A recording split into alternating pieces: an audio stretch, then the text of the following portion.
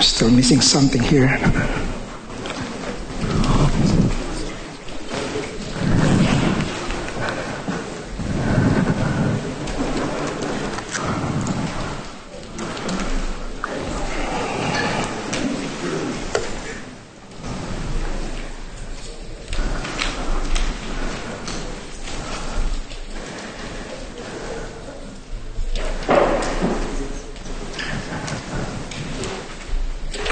Praise the Lord. Good morning. Good afternoon, everyone. Let's adjust this a little bit. Sound check, test. All right. Good afternoon. Praise the Lord. Wow. So this is my sermon before I go back to the Philippines on Tuesday. Praise God. I'll be away for 5 weeks and conducting 12 seminars. It's not a holiday, I tell you.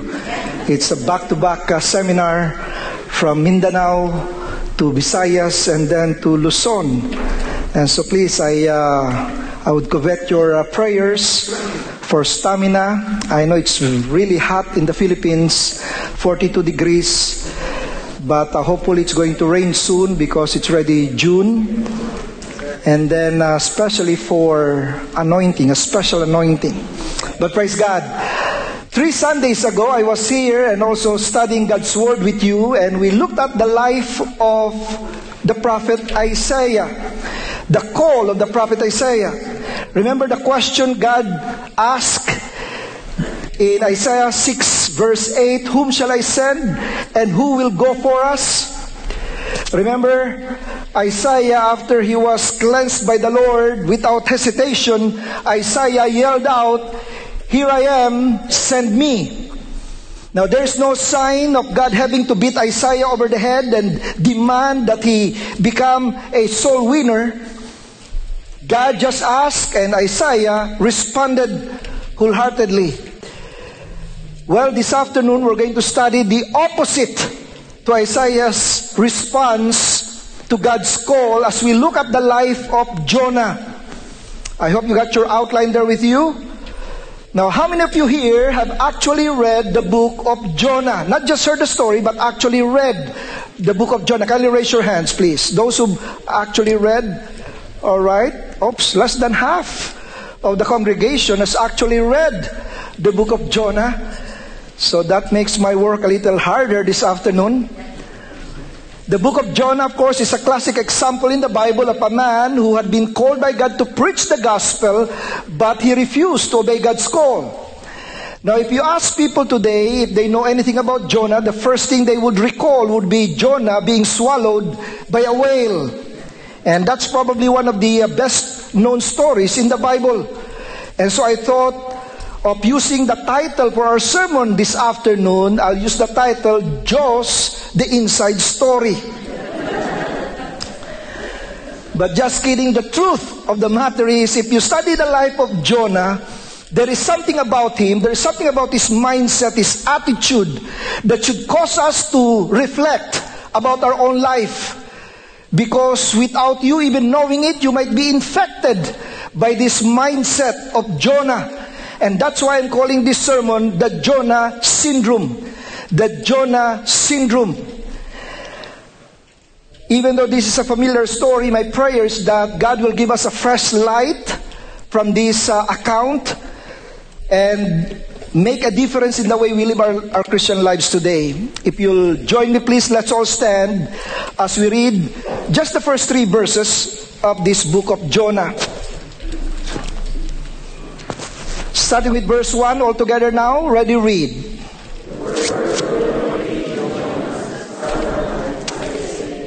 Arise, go to Nineveh, the great city, and cry against it. But Jonah rose up to flee to Tarshish from the presence of the Lord.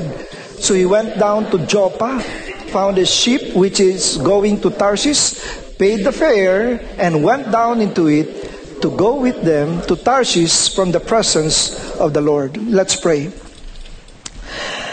Our Heavenly Father, we stand before you in the name of your Son, the Lord Jesus Christ. We thank you for the privilege that we have to study your words And Lord, even though just less than half of the congregation has read the book, Lord, we pray that you will help us to discern the lessons, the precious lessons that you want us to learn from this book. And so, Lord, right now, we just ask that you remove any hindrance, any concern, any worry, any doubt. Cover it with the precious blood of the Lord Jesus Christ, so that each one of us will be attentive to your Spirit. And as you have promised, your words will not return to you empty, but that you will accomplish, it will accomplish for which you purposed it. And so, Lord, that's our prayer and that's our desire. We ask this in Jesus' name, and God's people say, amen and amen. You may take your seats.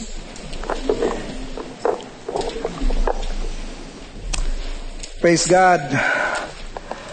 Now, I'm sure all of us will agree that as Christians, our number one responsibility is to find God's will and then to apply it to our lives. As the Apostle Paul said in Romans 12 verse 2, we are to test and approve God's will, what God's will is, His good, pleasing, and perfect will. Now friends, it's one thing not to know the will of God and therefore miss it, but it's a completely different thing to know the will of God and yet refuse it. The classic example in all of the Bible of a believer who knows the will of God yet doesn't want to do it is found in the pages of the book of Jonah. Even those who have never read the book are familiar with the story of Jonah and the whale. And because of that particular story, many consider the book of Jonah to be a fairy tale, or at best, only a parable. Now what I'd like to show you is that there is evidence in other portions of the Bible that Jonah is a real character. If you compare the first verse, the word of the Lord came to Jonah, the son of Amittai. Compare it with 2 Kings 14:25 in the historical section of the Old Testament. There is a definite historical reference to the same person.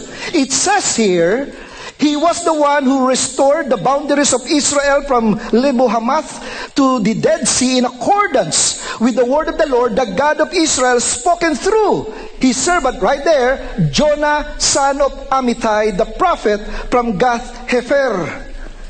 That means, friends, this guy Jonah lived in a village just north of Nazareth where the Lord Jesus Christ himself grew up and lived. But the best evidence for the historicity of Jonah as a prophet is that the Lord Jesus Christ himself referred to Jonah twice in the Gospels. And in particular, the Lord Jesus Christ made the story of Jonah in the belly of the big fish as a historical reference to his own burial, death, and resurrection. We find this in Matthew chapter 12, 39 to 41. It says, he answered, a wicked adulterous generation asked for a sign, but none will be given it except the sign of the prophet Jonah. For as Jonah was 3 days and 3 nights in the belly of a huge fish, so the Son of Man will be 3 days and 3 nights in the heart of the earth. The men of Nineveh will stand at the judgment with this generation and condemn it, for they repented at the preaching of Jonah, and now something greater than Jonah is here. Brothers and sisters, when you read through the book of Jonah, we're not dealing here with a fairy tale. We're not dealing with imagination. We're dealing with a real man with a real experience with God who learned the truth that all of us should learn. And what is the truth? You cannot run from God. Now the book of Jonah is given in 4 chapters. I want to highlight a few things from each chapter, and so this will be a little longer than my usual sermon. And you know my usual sermon is about 2 hours. And so, the book of Jonah, again, is a classic example in the Bible of a man who knew beyond question what God wanted him to do, and yet, he openly and defiantly disobeyed God. And many people, when they study the book of Jonah, they are hung up with the fish. You know, when they think about this Jonah being swallowed by a fish, they get hung up on that story.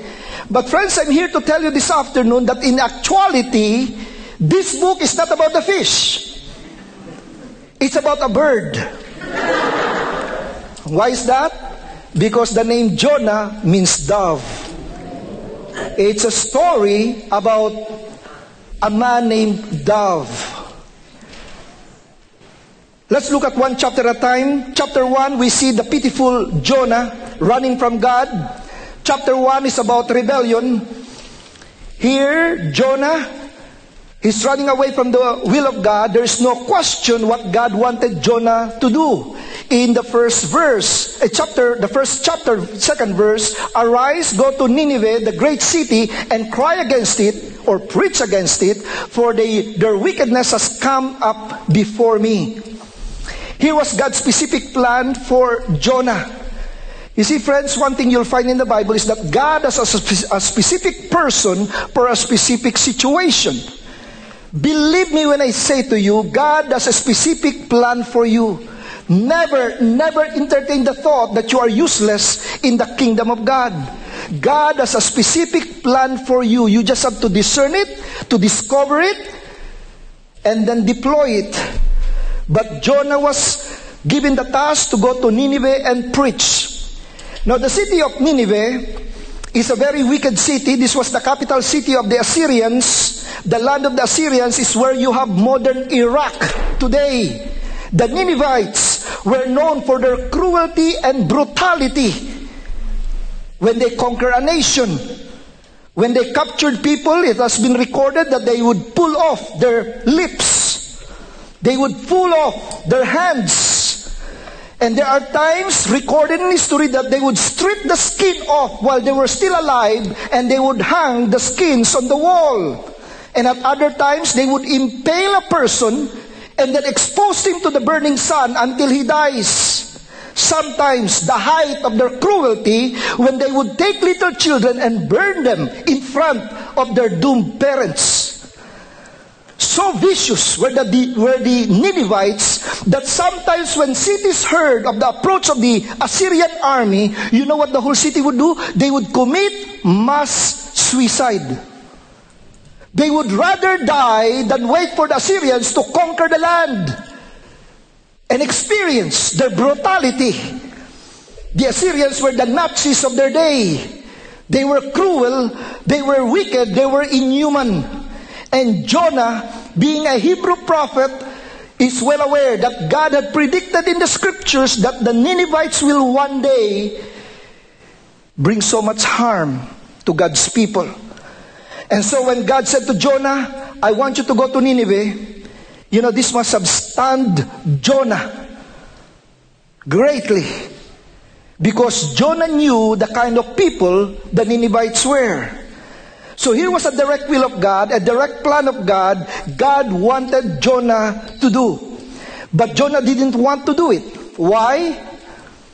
He didn't want to do it not because he was afraid of the Ninevites, that they might go against him, that they might capture him, that they might torture him, that he might die preaching. That's not the reason why Jonah didn't want to preach. The reason he didn't want to preach to the Ninevites is that they might actually repent. Is that they might actually accept the message, and because of the repentance, God would forgive them, and when God forgives them, then God will not punish them. And that's what Jonah doesn't want to happen. He wants punishment on these people. And so we find here in the first sentence of verse 3, it says, but Jonah ran away from the Lord and headed for Tarshish. So God said to Jonah, you go to Nineveh. That was northeast of where Jonah was. And here's Jonah getting on a boat, goes west to Tarshish, 2,000 miles to the southern portion of Spain, the opposite direction of where God wants him to go. You know, sometimes this is our experience, isn't it? You know, sometimes we know what God wants us to do and we don't do it. We don't like it. Sometimes God says, I want you to stop doing that, and we don't want to. And we stay away from God. We don't attend church. We don't attend the care group. We miss on these activities because, you know, we'll be convicted if we attend. And so we try to run away from the Lord as far as possible as we can. And so Jonah knew that he couldn't really escape the presence of the Lord. He knew the principle of Psalm 139, which says, where can I go from your spirit, or where can I flee from your presence? If I ascend to heaven, you are there. If I made my bed in Sheol, that's the place of the dead, behold, you are there. And so when it says that Jonah rose to flee from the presence of the Lord, it meant that Jonah was resigning from his prophetic responsibility. What it means is that Jonah was handing his resignation letters. Jonah is saying, I quit. I don't want this job anymore. And the last half of verse 3, it says there, so he went down to Joppa, found a ship which was going to Tarshish. Now, did you notice, those of you who have read the book, that the moment Jonah decided to go away from the Lord, it's all the way down for him. You notice it here? He went down to Joppa. And then in verse 5, it says, he had gone down to the lowest parts of the ship. He had lain down and was fast asleep. In chapter 2, verse 6, it says that I went down to the moorings of the mountains. You see, friends, it's always going down when we decide to go away from the will of God. Brothers and sisters, every time you make up your mind to disobey the will of God, you are setting yourself to a downward path. You're going down. And Jonah here went to Joppa, which was seacoast town of that day. Those who visited Israel, we went there.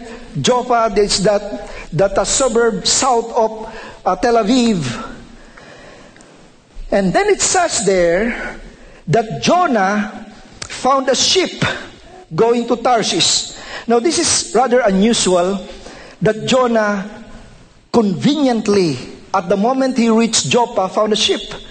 Because you see, it wasn't that there's a ship every day that going from Joppa to Tarshish. Unlike, you go to Pearson Airport and you want to go to Cuba, there are 5 flights in a day going to Cuba. But at that time, going to Tarshish, it's good if there's once a month trip to Tarshish. But it's so convenient for him to go away from the Lord, isn't it? Friends, you have here the first Jonah syndrome. The Jonah syndrome that we have here is just because the circumstances are working out in your life doesn't mean necessarily that you are doing the will of God. See, Jonah made up his mind that he was going to resist the will of God. And you know what Satan did? He made it so convenient for him to stay away from God. Friends, sometimes circumstances can indicate that we are doing the will of God. Some circumstances can line up to the Word of God and gives us confidence that we are doing the will of God. But friends, sometimes when you're going against the will of God, circumstances will also line up. Satan will make it easy for you to stay away from God. And so friends, he went down there, he found a ship going to Tarshish. If there's a student here who wants to quit school, Satan will give you a transportation to stay away from school. If there's a husband here who wants to leave his wife, you can find a ship. Satan will provide you a ship. If there are a Christian here who doesn't want to serve the Lord, you can always find good excuse not to serve the Lord. Sometimes churches are not involved in soul winning, and you can be involved in a lot of ships of church programs and activities, making you all busy. So many activity, but no productivity. No conversions, no baptisms, no new members, but lots of activities. But because you see, Satan will provide us with those ships just to stay away from the will of God. And then it says at the end of verse 3, after paying the fare. The Bible says that Jonah paid the fare. That's always the thing with sin, my friends. You always end up paying the fare. When you get out of the will of God, when you get sin in your life, you always pay the fare. The Bible says, for the wages of sin is death. Friends, when you stay out of the will of God, you will find yourselves paying the fare. Sin will take you farther than you want to go. Sin will teach you more than you want to know. Sin will keep you longer than you want to stay. Sin will cost you more than you want to pay. Here's the Jonah's syndrome. You'll always pay the fare when you run from God and get out of His will. There are backslidden fathers and mothers who decided they would stop coming to church, and they're paying the fare in rebellious children. There are Christians who decided they would get themselves involved in a non-Christian relationship, and they are paying the fare of unwanted pregnancy. There are backslidden Christians who decided they would start visiting pornographic websites, and they're paying the fare of addiction and polluted mind. You always end up paying the fare. But I have some good news for you, friends. 2,000 years ago, the Lord Jesus Christ went to that place called Calvary, and on Calvary's cross, Jesus Christ paid the fare for our sin. Brothers and sisters, Jesus paid it all to Him I owe. Sin had left a crimson stain, He washed it white as snow. Aren't you glad Jesus paid the fare for us? But now what I want you to note here is that here is a pitiful prophet who is fleeing from the will of God. But you know what? God was involved in the matter. Look at verse 4. It says there, "But the Lord sent out a great wind on the sea, and there was a mighty tempest on the sea, so that the ship was about to be broken up." My friend, if you are a child of God, if you know the Lord, and you decide that you're going to defy the will of God, then you decide that you're going to disobey God, then friends, I have something to tell you. The Lord is going to stir up a storm in your life somewhere down the road. Jonah got on that boat. It looked like it will be a smooth sailing. And then suddenly the wind began to pick up. All of a sudden, dark clouds began to gather. The Bible says the Lord hurled out a storm of wind on that sea. You see, there are different kinds of storms that you read in the Bible. Sometimes a storm is given by Satan. Satan himself will cause a storm. The Lord Jesus Christ, when He rebuked that storm on the Sea of Galilee, that was a satanic storm. But friends, from this story, we can also see that God can sometimes be the source of that storm. You see, when you're disobeying God, and you're a child of God, God can cause a storm in your life. Don't rebuke that storm. It's coming from God, not from Satan. What you need to do is to listen to God and try to see what He's teaching you. Brothers and sisters, when you decide to get away from the Lord, it's going to be a stormy weather in your life. And so here's the Lord. He stirred up a mighty tempest in the sea. And then verse 5, it says there, the sailors became afraid. Now friends, take note that these are experienced seamen. They've been through a lot of storms. And so when sailors get afraid, you know you're in real trouble. You know that this is life and death situation. Because the sailors themselves were so afraid. And then notice verse 5, the end, it says, "But Jonah had gone below into the hold of that ship, lain down and fallen asleep." Can you imagine this? There was a great storm outside. The men on the top of that boat were so panicky, and they were praying to their gods, and there's the child of God sleeping at the bottom of that ship. So the captain of the boat goes down there, where he wakes Jonah up, and he said, "What do you mean, sleeper? Arise, call on your God. Perhaps your God will consider us so that we may not perish." In other words, he's rebuking Jonah and saying to him, this is no time to sleep. It is now time to pray. Is it rather sad, brothers and sisters, that there's a storm that's going on, and the people who knew God are indifferent to it? That the people who had a relationship with God are sleeping, when all the world They're praying to the wrong gods. It's a sad picture, brothers and sisters, when the people of God are spiritually indifferent to this culture where we are in, that is disturbed by a tempestuous problem. It's a sad picture when the Christians themselves, the churches, are sleeping in a storm. Friends, I believe this is a picture of what's happening in Canada today. The Canadian culture is going through a storm, and we Christians are just sleeping. We're indifferent to the problems we're facing. Jonah realized that he was the problem. Now they came up with a plan to avoid this disaster. We read in verses 7 to 9, it says, "But each man said to his mate, 'Come, let us cast lots so we may learn on whose account this calamity has struck us.' So they cast lots, and the lot fell on Jonah.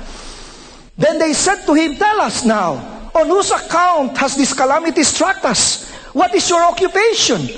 And where do you come from? What is your country? From what people are you?'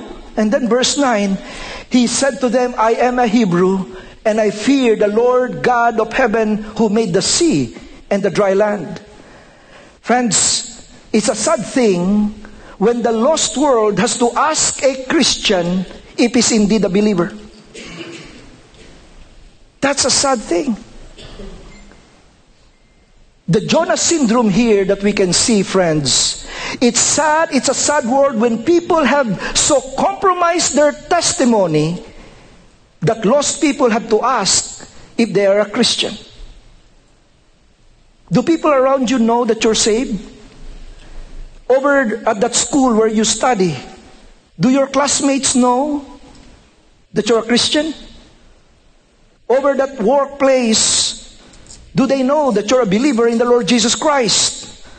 It's sad when people have so compromised that the people around them do not realize that they are Christians. In fact, when they learn that you attend Champion Life, they are shocked. "Really? You attend Champion Life?" And they cannot believe it.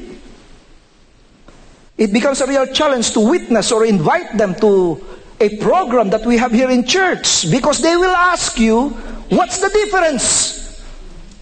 You say the F word, I say the F word.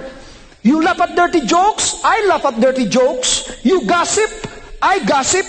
You cheat on your income tax, I cheat on my income tax. You visit pornographic websites, I visit pornographic websites. Tell me the difference. What difference does it make that I go to your church?"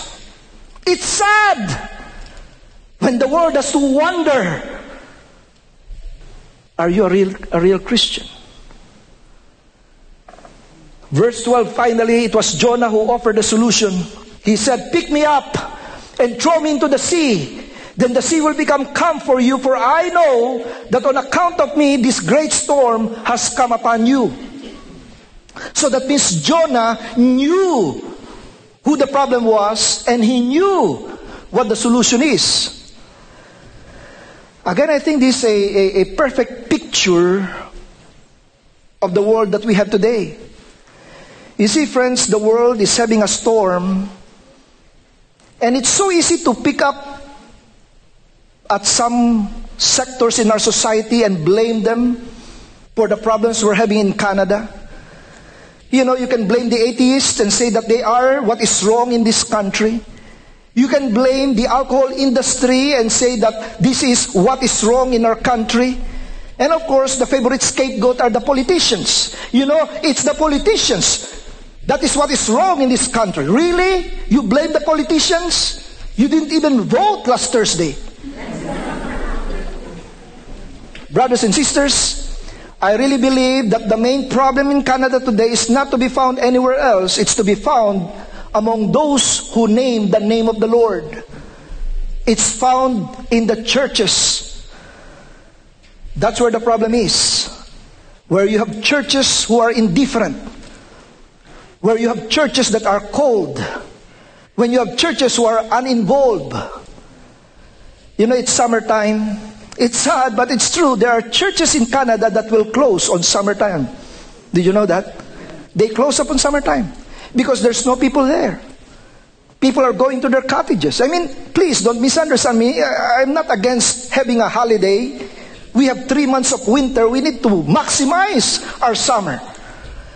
But you see, the problem here is the mindset. It's the attitude. Where the church is just it's not really that important. Where winning people is not really that important. And so, friends, I think this is a perfect picture of the situation we are in today. And so those men, they tried to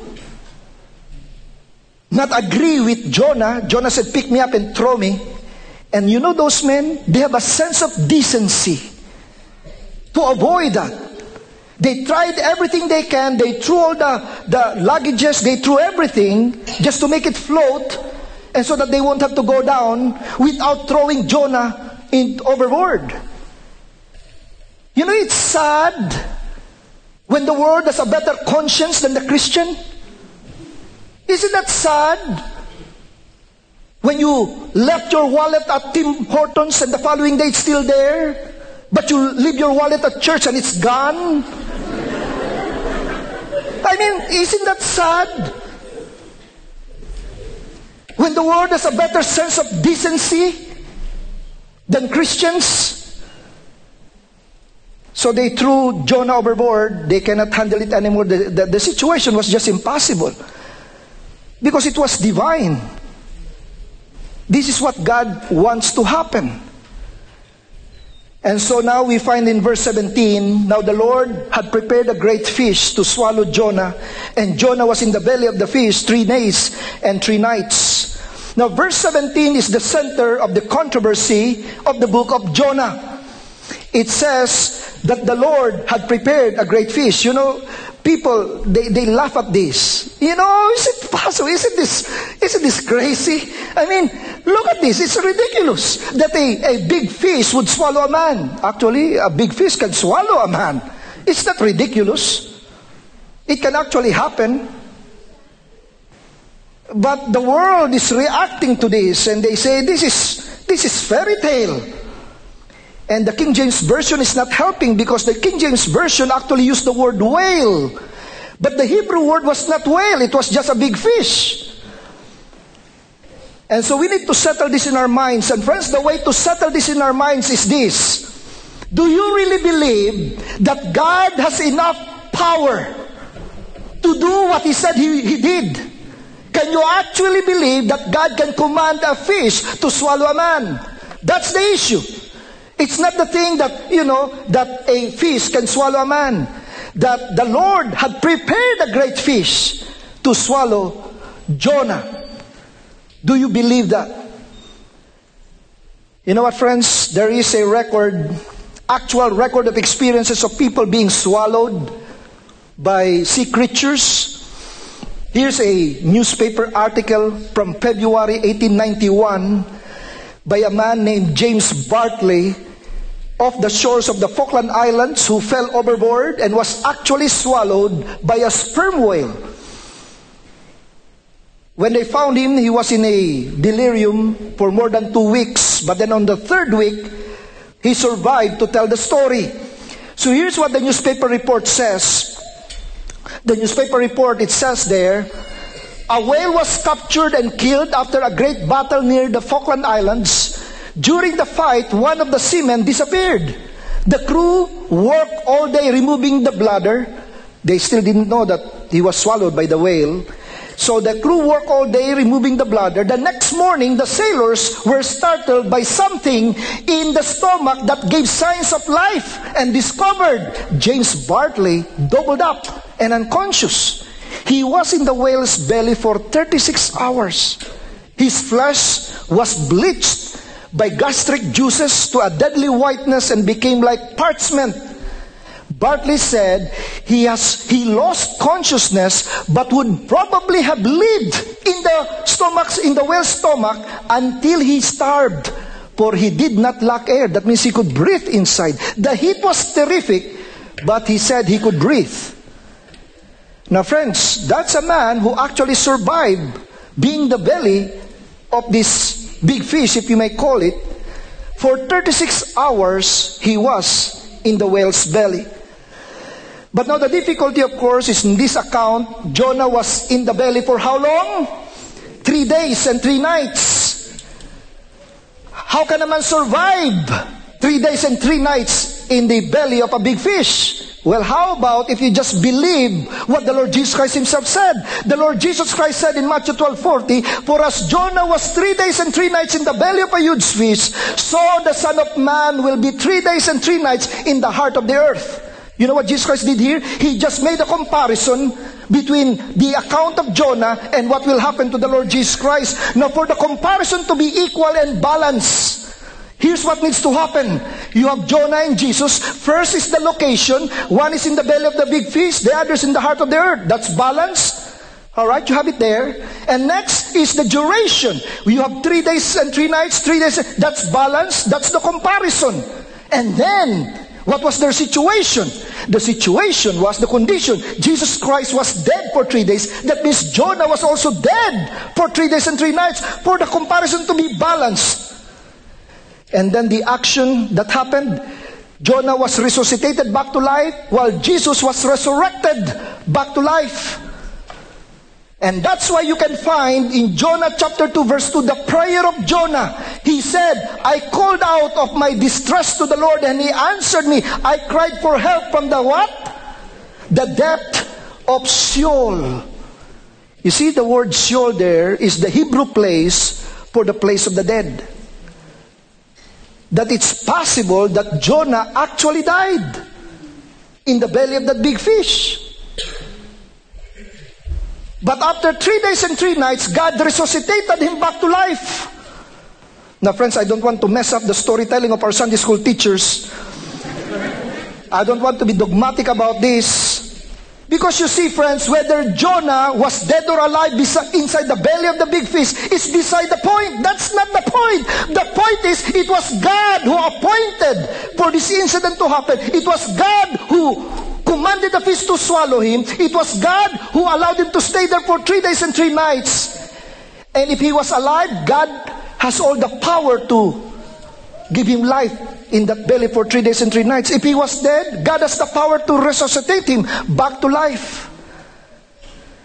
So friends, the real issue here is, do you believe in that God who has the power to command a big fish and a man to stay alive for 3 days and 3 nights, or dead for 3 days and 3 nights and resuscitated back to life? Chapter 2, we find now the praying Jonah running to God, and here it's about the rescue. Jonah calls out to God for deliverance. And when you read the whole of chapter 2, I don't have time to read this, you'll find here a prayer of a grateful man for God's deliverance. He was praising God and thanking God for delivering him. But then, notice here in verse 3, he said, for you cast me into the deep, into the heart of the seas, and the flood surrounded me, all your billows and your waves passed over me. Did you notice something here in verse 3? The personal pronoun.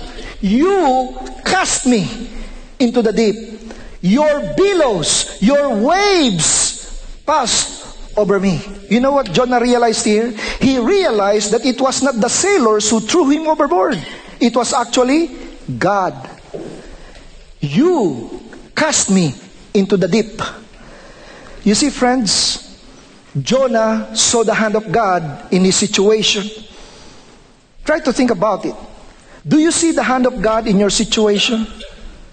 Even though you lost your job, do you really think God has a hand in it?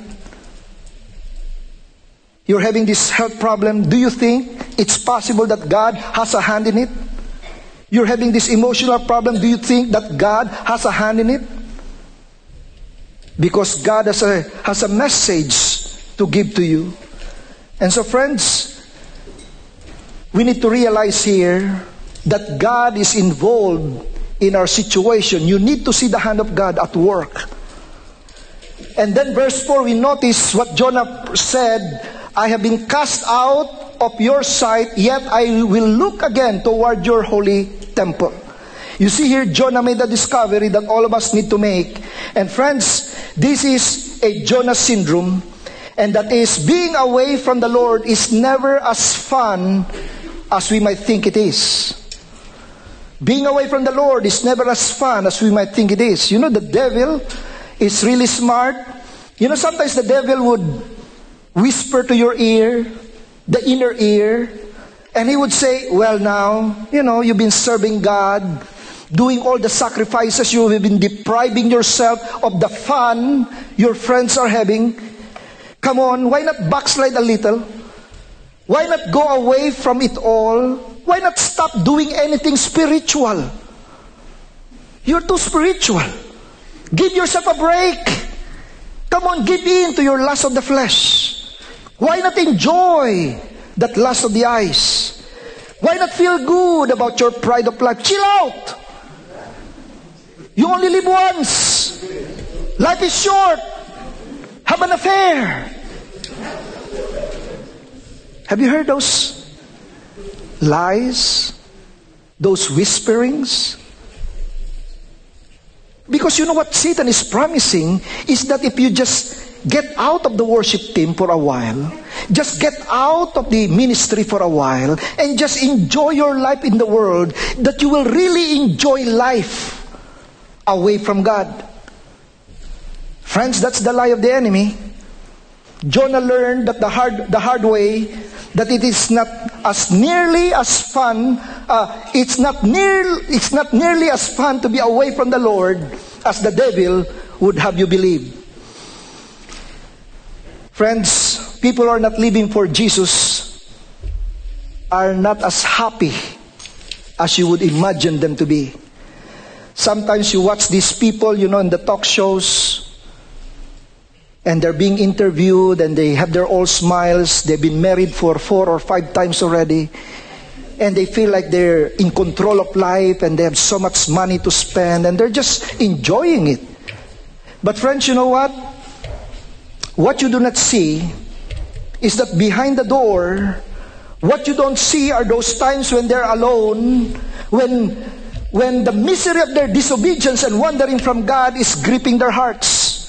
This past week alone, we have 2 celebrities who are rich and famous, found in their bedroom, committed suicide. One is a fashion designer, and the other is a TV host. Friends, Jonah made that discovery. It's not as fun as it seemed to be to stay away from the Lord. That's the Jonah syndrome. So now he turns to the Lord and he says to the Lord, I will look toward your holy temple. You know the Jews, when they pray, they always pray toward Jerusalem. You know, the Muslims, 600 AD plus, just copied that from the Jews. But it's the original, the Jews. That's how they pray. They pray toward their holy temple.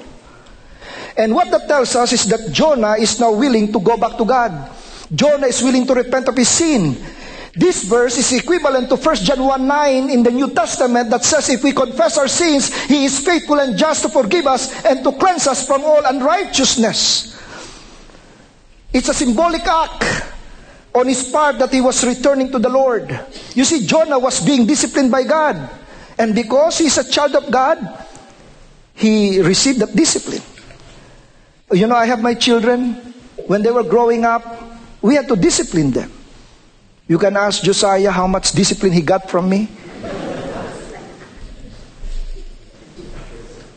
I discipline my own children. Sometimes I'm tempted to discipline other children. You know, when you're in the mall or when you're in the airplane and this kid is just running and crazy around, you know, crying and everything. And sometimes I want to discipline others' children. But friends, that's not my position to do. God will only discipline His own children. And so here's the thing, friends. Listen to this. Very important principle now. If you're walking in sin and everything seems to be normal, you don't find guilt, you can sleep well, in fact, you're prospering, you just got a promotion, everything's going well, and you're walking in sin. What does that mean? Maybe it means you're not a child of God. That's why God is not disciplining you. You're not a Christian after all. We have to be very afraid when you walk in sin and you're not bothered at all. You need to be afraid. Because that could mean you're practicing churchianity, not Christianity.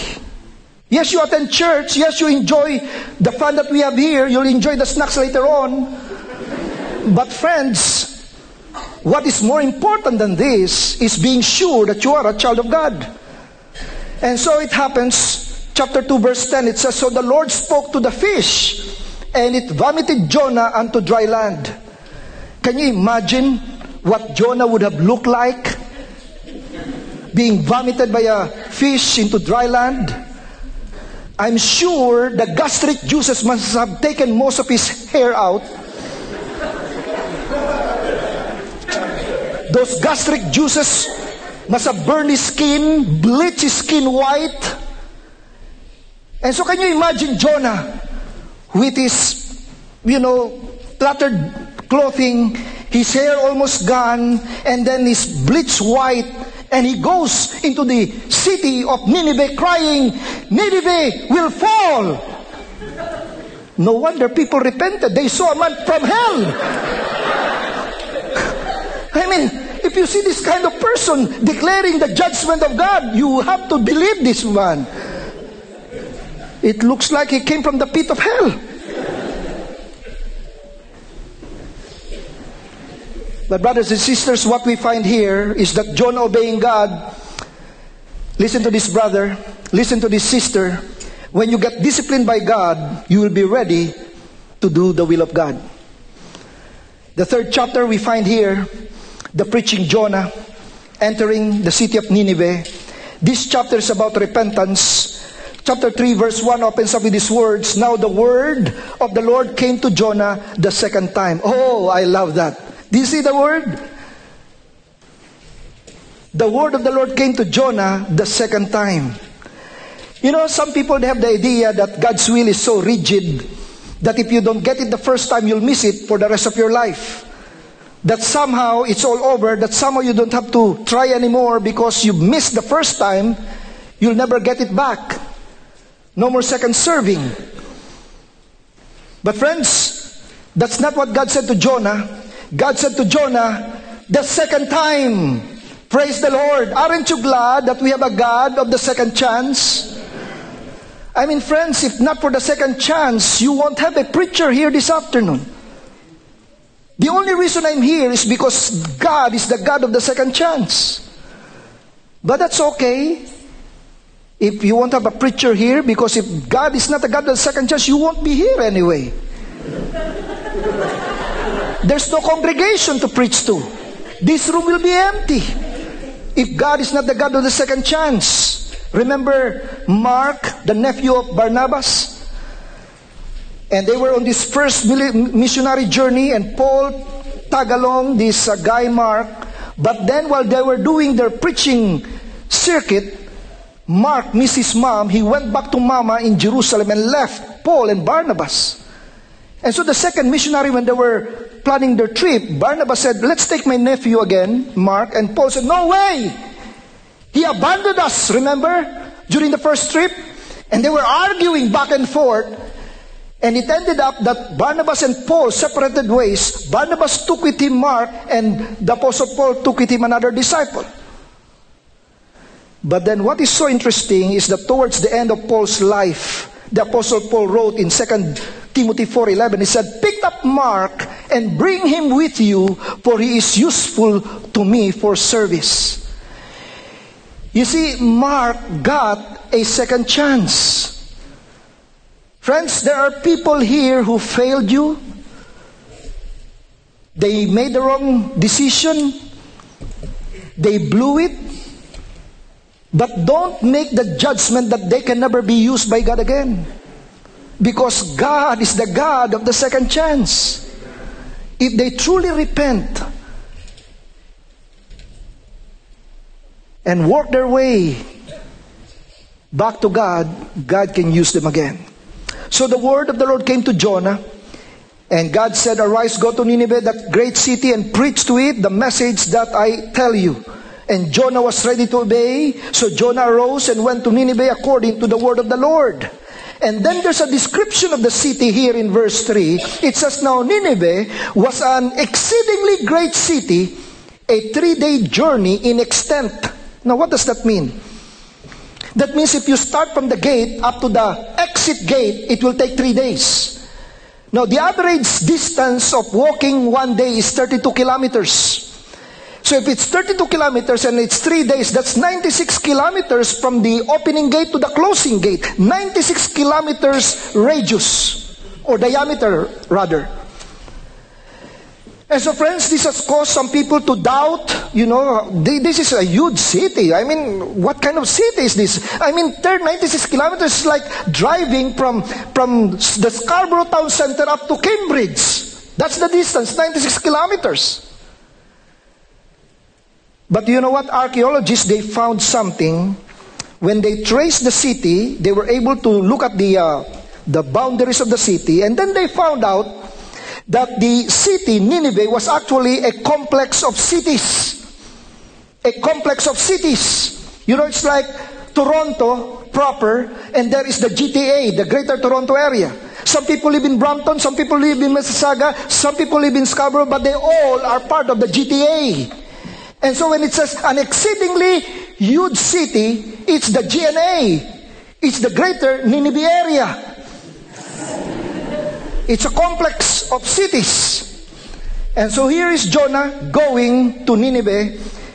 And his sermon was very simple. It's just 8 words. And these 8 words can be preached in 3 seconds. And Jonah has these 3 words to preach. Yet 40 days and Nineveh will be overthrown. Just 8 words. 3 seconds message. Now I know people will love this message. Just 3 seconds. Who's the preacher next Sunday? Pastor Roy? Oh no, Pastor Roy again. It's too long. It's too long. Some people don't like my sermons because it's too long. I feel sad about that. When a pastor goes over time, 10 minutes, 20 minutes, they feel bad about it. They begin complaining, grumbling in their hearts. And yet, when they're watching basketball and there's overtime, they're jumping for joy. I mean, you can watch a movie for 2 hours, 2 hours inside the theater, and you're just in church, just listening to a sermon for an hour, and yet you complain. Friends, there's a Jonah problem here again that we're seeing. And so here, 40 days and Nineveh will be destroyed. Just one sermon, one man. It's a sermon about wrath, not about love. It's a sermon about judgment, not salvation. It's a sermon about condemnation, not deliverance. You see, this pulpit, you will not hear only the love of God. That's good. We hear about the love of God from this pulpit, but you will also hear about the wrath of God. That's the balance. God is love, but God is holy. And because He is holy, He's against sin. And so what happened here in verse 5, it says there, so the people of Nineveh believed God, proclaimed a fast, and put on sackcloth from the greatest to the least of them. Wow! Talk about a citywide repentance, revival. And then the 6 verses, then the word came to the White House. It came to the king of Nineveh, and he rose from his throne and laid aside his robe, covered himself with sackcloth, and sat in ashes. Wow, friends, you know what the king did? He got right down on his knees, and he begged God for forgiveness. Can you imagine a citywide repentance? From the city hall down to the lowest, the farthest county. Everybody seeking repentance and seeking God's forgiveness. And verse 10 says, then God saw their works, that they turned from their evil way, and God relented from the disaster that He had said He would bring upon them, and He did not do it. Friends, God, our God, is a loving God. A lot of people are making a false dichotomy. They say the God of the Old Testament is different from the God of the New Testament because the God of the Old Testament is an angry God, but the God of the New Testament is a loving God. That's not true. It's the same God that we worship, both in the Old and the New Testament. He's a loving God, but He's also angry with sin, both in the Old and the New Testament. And the Lord Jesus Christ compared what happened during Jonah's time and in His time in Matthew 12:41. The men of Nineveh will stand up with this generation at the judgment. That means the generation at Jonah's time and the generation at Jesus' time. They will stand up. And the generation at Jonah's time will condemn these people in the Jesus' time, because during Jonah's time they repented through the preaching of a reluctant prophet. But here, during Jesus' time, they did not repent at the preaching of the Redeemer Himself. And so they will be condemned. And then chapter 4, finally, the pouting Jonah is running against God. And this one, chapter 4, is about resentment. Now here is a preacher who is called by God to preach the message of repentance. Faithfully, he delivered this message. And the response was earth-shaking, unheard of, that a whole city has been converted. Now you would think that because of this revival, Jonah would be shouting hallelujah. You would think that Jonah would be engaged in follow-up programs and, a lot of ministries to follow up these young converts. You would think that he would be absolutely ecstatic with joy. But you know what you find?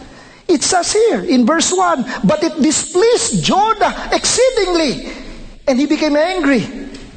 Wow! Can you believe this? Have you ever seen this in your life? Somebody came to the Lord, repented of his sin, and this person is angry because this other person came to God.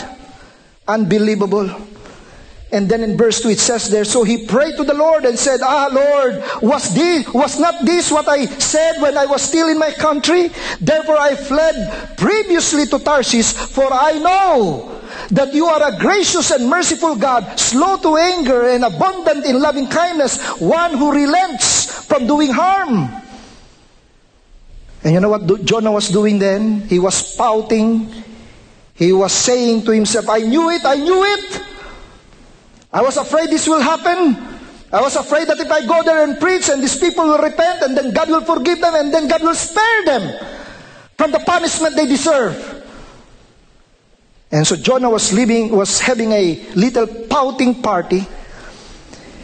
And in verse 3 it says, therefore now, O Lord, please take my life from me, for it is better for me to die than to live. Can you imagine the animosity in the heart of this man? And the Lord had to ask him a question in verse 4. Is it right for you to be angry? God had to ask Jonah, is it right for you to be angry? And you know what Jonah did in verse 5? He sits on the east side of the city under the shade of a tree or a plant. And that he was just watching the city, and he was still hoping that God will destroy the city with fire. He was still hoping that God would just destroy the city. And then verse 6 said, and the Lord God prepared a plant and made it come up over Jonah, that it might be shade for his head to deliver him from his misery. So Jonah was very grateful for the plant. See, he enjoyed the shade, he enjoyed the comfort that this plant provided. And you know what happened the following day, verse 7? It says there, but as morning dawned, and the next day God prepared a worm, and it so damaged the plant that it withered. And then verse 8 says, and it happened when the sun arose that God prepared a vehement east wind, and the sun beat on Jonah's head, that was already hairless, he was already bald, so that he grew faint. Then he wished death for himself and said, it is better for me to die than to live. You see here, God prepared a plant, God prepared a worm, God prepared a wind. Have you noticed something here in the book of Job? Those of you who have read the book, everything was obeying God. The wind in chapter 1 was obeying God. The storm in chapter 1 was obeying God. Even the dice, when they threw the lots The dice was obeying God. The big fish was obeying God. And then here's the plant that is obeying God.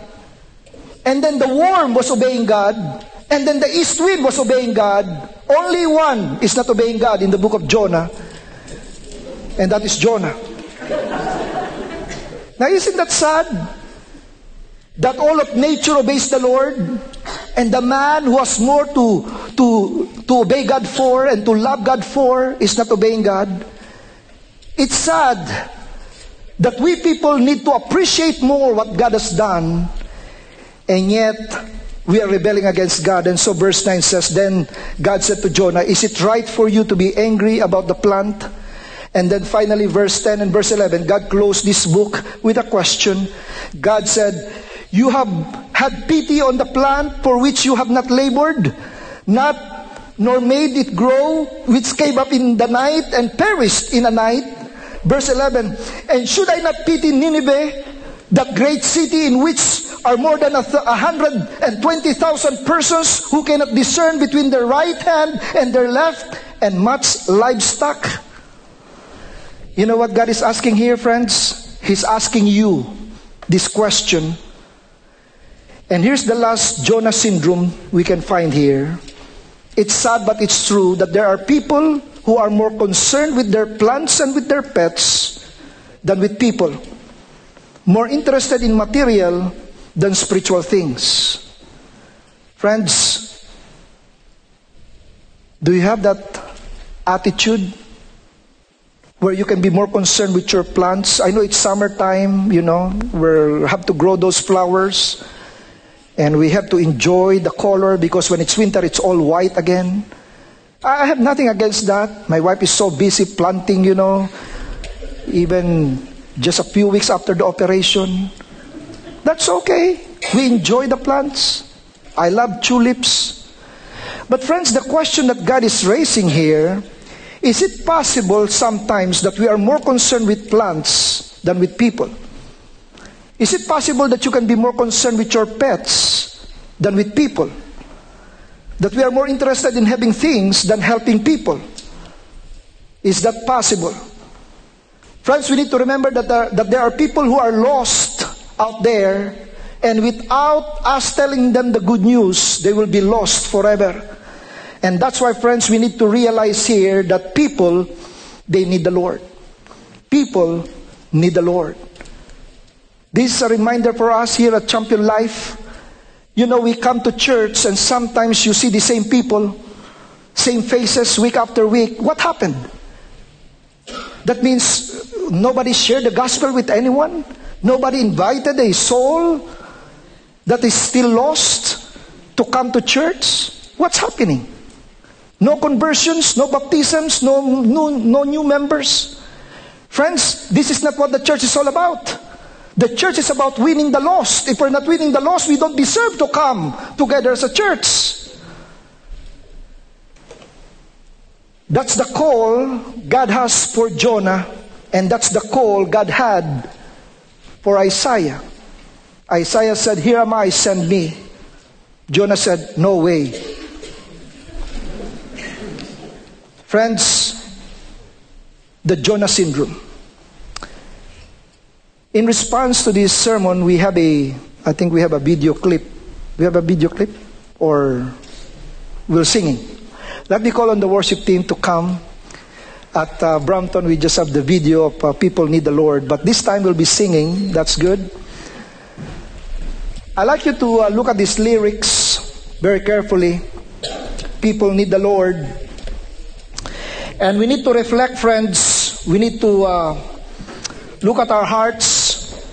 This Jonah syndrome, is it possible that you're infected with this?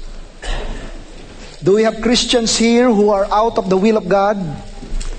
They're pouting, they're criticizing this and criticizing that. Nothing suits you.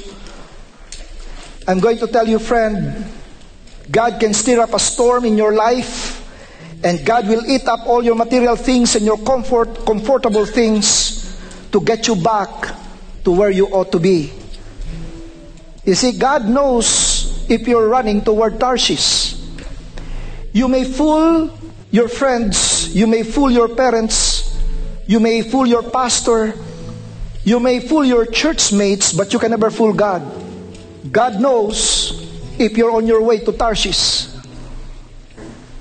And so let's listen to this prayer, to this song, and then we will respond. And just asking God to convict our hearts of anything that we need to